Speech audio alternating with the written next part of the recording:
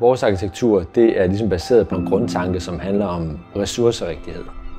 Når vi laver projekter, hvor vi arbejder med eksisterende bygninger, altså det vi kalder adaptive reuse, hvor vi giver bygningen en ny funktion, så går vi ind og kigger på, hvor meget af det eksisterende kan vi bruge. Altså hvor meget fortælling er der. Og det er det samme, vi arbejder med i projektet her, som handler om at bibeholde den kvalitet, der er i stedet, men tilføje noget nyt. Og hvordan kan de to ting så i samspil blive til noget endnu mere interessant. Man ser jo havneområder blive konverteret til boligområder overalt.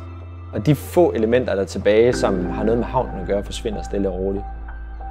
Kranen blev oprindeligt brugt som en lossekran. Det vil sige, når skibe kom ind, så kunne de få losset deres kul, eller sten, eller granit, alt hvad de nu kom med af her på kajkanten. Og det her er jo en af de sidste, der er på Nordhavn.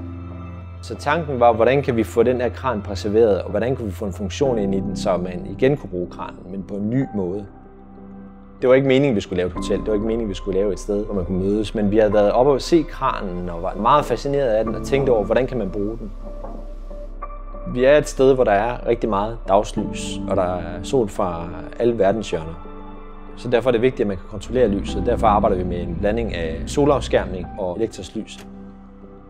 Altså måden, man kontrollerer lys på, og hele interfacet til teknik i projektet, har været vigtigt at gøre enkelt. Så derfor har vi lavet vores eget kontrolpanel. På den måde kunne vi lave nogle presets, som gjorde, at man har nogle helt perfekte lyssettings, som gør, at brugeren har en oplevelse af, at der ikke i virkeligheden er så mange valg. Lyset, altså det naturlige lys, er utrolig vigtigt. Man vil helst have et kunstigt lys, som ikke på nogen måde forurener den lysoplevelse, der er fra naturens side. Det vi har lært at tage med os fra samarbejdet med Anker Co er blandt andet color warm dim-teknikken, altså hvor man kan dæmpe lyset, men få en ren, korrekt farvegengivelse. Altså det fungerer vanvittigt godt, og det var ikke noget, vi kendte til. Det her med kvalitet, det her med at få en oplevelse, er noget, som folk synes er interessant. Og det synes jeg er vildt fedt at se, at arkitekturen stadigvæk kan begejstre på den måde, og det ikke altid er skala, det handler om.